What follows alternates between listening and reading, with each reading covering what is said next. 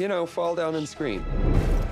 In The Adam Project, Ryan Reynolds plays a time traveler who meets his younger self. The Canadian actor says he wanted to revisit the kind of films he was raised on. We watched over and over again E.T. and Goonies and Back to the Future and Stand By Me. Nope. The movie is a reunion for Reynolds, who filmed the summer smash Free Guy with Montreal director Sean Levy.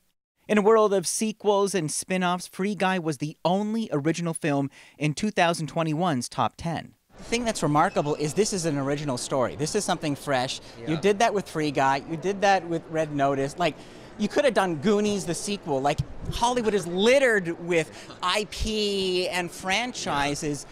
Were you worried about the risk? Netflix is probably the foremost player in the game of making big tentpole originals right now, and I'm super grateful that they let us do this, and I think that it's kind of an amazing thing. I would be crucified and killed if I did Goonies 2 just out of the blue.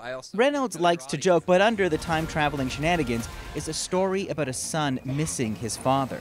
Reynolds lost his own father to Parkinson's disease a few years ago. He is playing scenes that are extremely relatable to him when he finally makes peace with his old man at the end of the Adam Project. That's the moment that Ryan never got to have with James Reynolds.